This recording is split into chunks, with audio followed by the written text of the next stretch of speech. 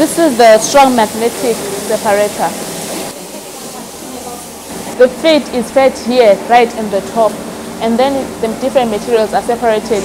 As you can see, our magnetic is separated into 3 different gauss. There is 3,000 gauss, 8,000 gauss, and 13,000 gauss. Here we tend to obtain the strong magnetic material like magnetite, and here we obtain the medium magnetic material, and our lithium concentrate is gotten down here, and our tailings, they come out from this side.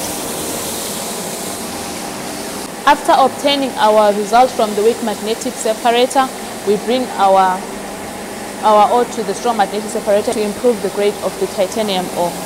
These are the non-magnetic tailing material. These ones are the strong magnetic titanium materials. These ones are the medium magnetic titanium material.